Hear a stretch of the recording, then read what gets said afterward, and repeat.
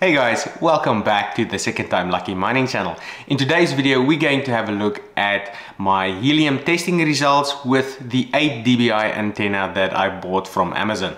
Before we jump straight into it, if you like this type of content, maybe consider liking the video or potentially subscribing to the channel, and that will help me out a great deal. But anyway, enough of the plug for my channel, let's jump straight into it. Just a quick recap on the history in case you haven't watched my first video, and I'll leave a link in the video description and tag it at the top. But I started helium mining last year, or I ordered a Bobcat 300 miner. I then had a look at the lead times and realized that I wasn't going to get it anytime soon.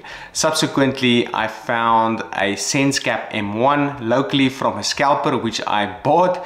And then I set it up and realized that the standard antenna was not going to be good enough. I then bought a couple of other antennas. I think I bought 5 in total. So I bought a 6 dBi McGill antenna from the scalper. I then bought 4 other antennas from Amazon, one being the 8 dBi antenna that we're talking about today, and then 3 dBi or 2 3 dBi antennas, one indoor and one outdoor, and then one 5.8 dBi antenna. But enough of the antennas, let me show you what the test setup looks like upstairs. So here we are upstairs looking at my setup and my testing station. We have my gaming PC currently mining away flux on my GPU, so on the 6800 XT. Then on my CPU I am mining Monero Ocean, so I'm getting some Monero with that.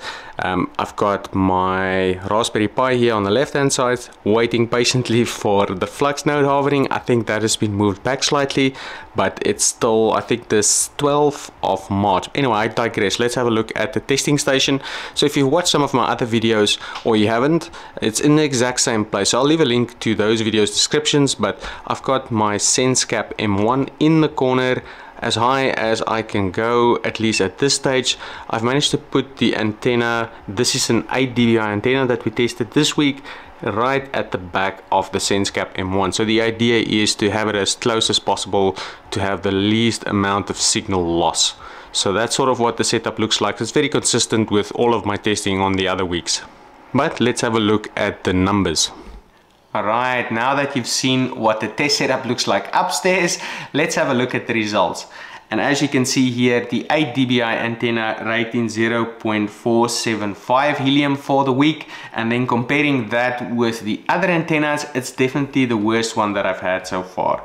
And that is a clear sign that strength doesn't necessarily always mean better. So the higher the dBi doesn't mean you're gonna get more earnings necessarily. And probably a good testament here, as you can see, the most that I've got for testing in a week has actually been the 3 dBi outdoor antenna. So that one has been doing well.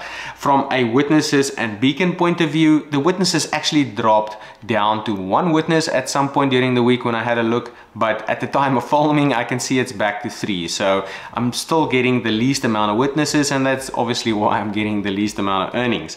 But from a beacon point of view, it was sort of okay, or on average with the other hotspots that I've actually tested so far.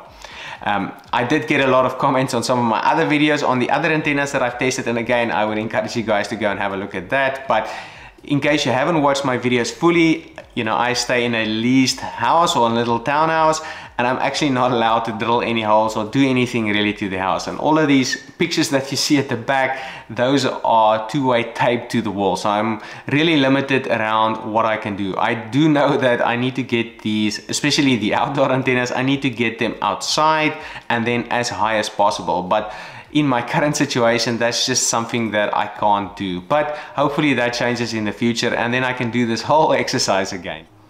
Now for this week, I'm testing another Amazon antenna that I bought. So I think I paid $40, or I know I paid $40 for this 3 dBi antenna. And then as you can see, the connector at the back, this is sort of what it looks like. So it's a typical standard connector that we've seen so far. It actually came with a base station. So this is what the base station looks like.